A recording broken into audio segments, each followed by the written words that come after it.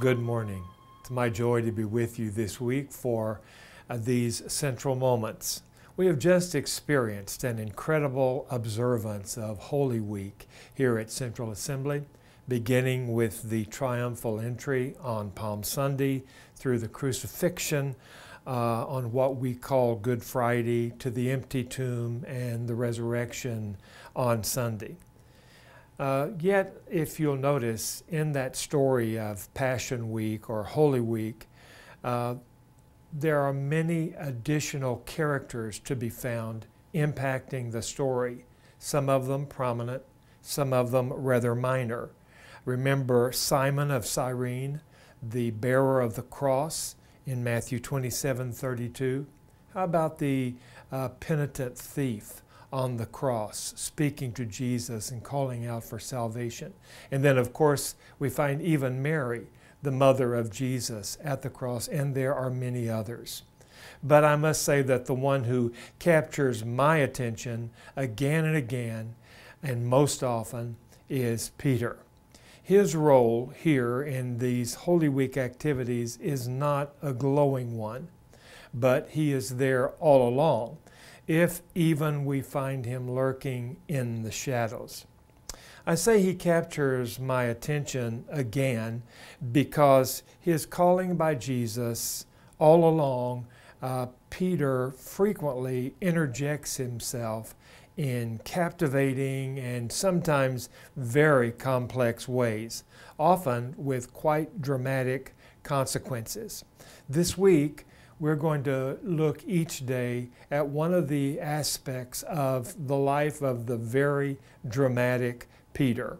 Well, this Passover week in Jerusalem was certainly no exception to the drama around Peter's life.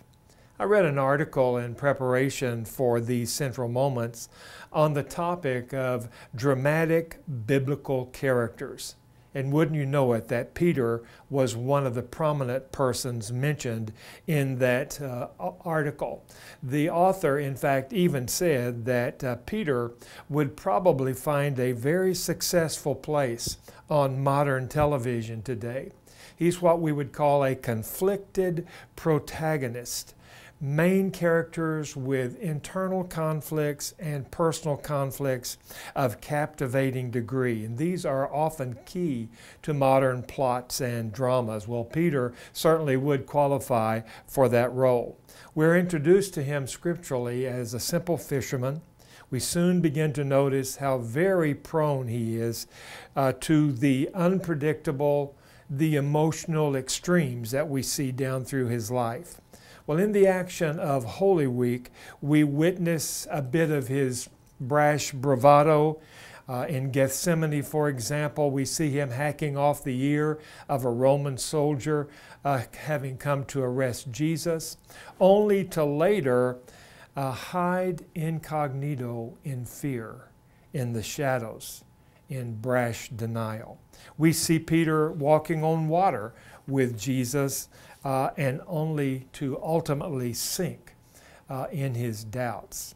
Peter, so easy to speak too quickly, act too extremely, step out on a limb and often fall, embarrassed or mortified when it breaks.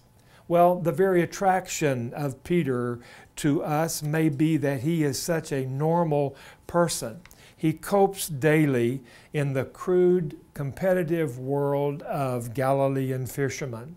And yet Jesus called him out of that and set him apart, bringing that dramatic personality we know as Peter, that disposition of brass presumption, right along with him into that calling.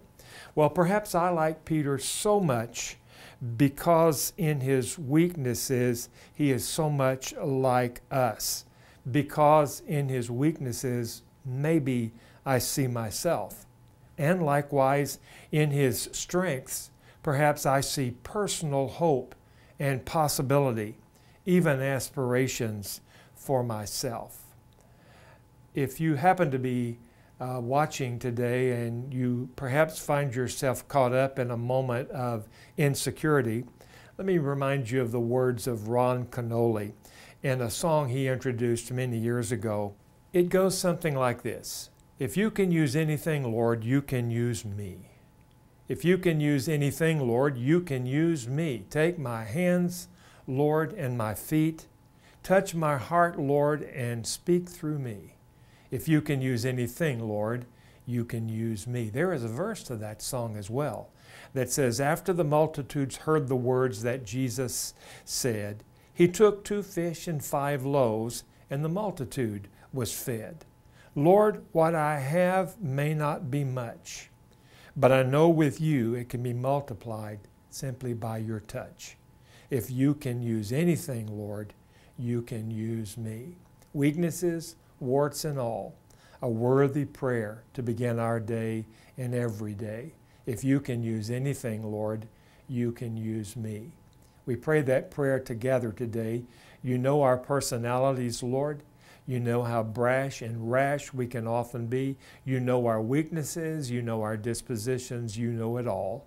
And so, Father, at your altar we bow and we say to you, if you can use anything, Lord, anything I possess, anything I am, you can use me. Amen.